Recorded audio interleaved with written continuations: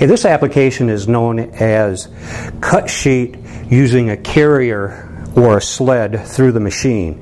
In this case, we're going to use craft paper with our PSA over laminate. You can see that I have my over laminate already threaded through the machine, and the liner is being taken up here. My craft paper is all set. It's ready to go. So at this point, what I'll do is I'll put my print hold down bar on like this, because we don't want that sheet to pop up on us when we're running through the machine. I'll grab the cut sheet and we're going to bring that up to the feed table, go underneath that print hold down bar and get that lined up nice and straight there. Then I'm just going to go ahead and press run and start that whole thing through the machine.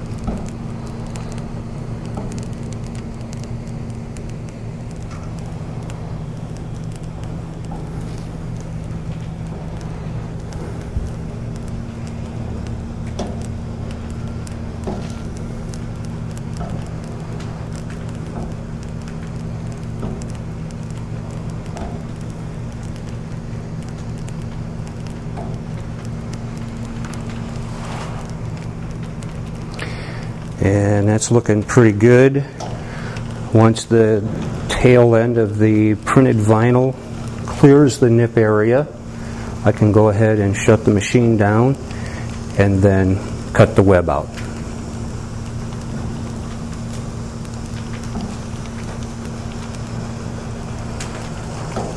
Okay. Go ahead and stop. And that's it.